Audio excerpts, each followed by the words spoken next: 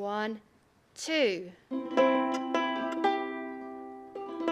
up. Good, that's coming on. Hello, my name is Mary Dunsford and I am the chief brains behind the Cumbria Cardboard Harp Project. Shall we give that a go?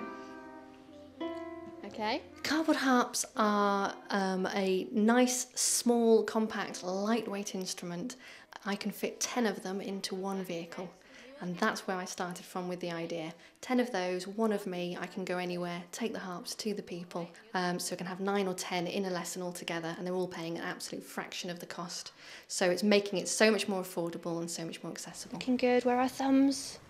Make those thumbs point up. Cardboard harps, these ones are small harps. We call them lap harps. So it stands only about 50 centimetres tall. You've got a simple wooden frame and a cardboard body. The cost for this is about £150 and it comes in a kit form.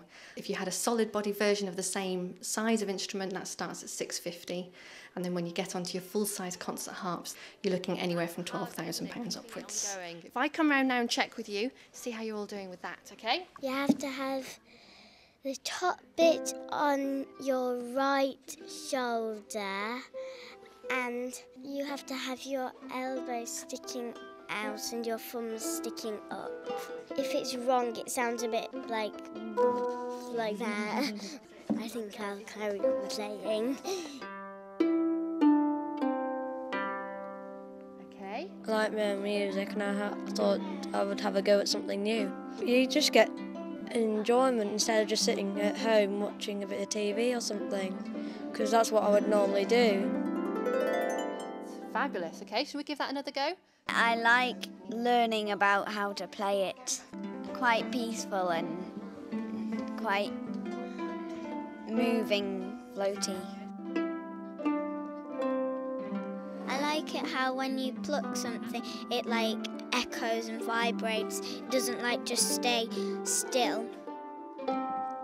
Wow, brilliant. I'm going to see you on Tuesday, and then you'll be ready for the concert in the afternoon. Good evening, ladies and gentlemen. I have been asked to remind you that all mobile phones should be turned off.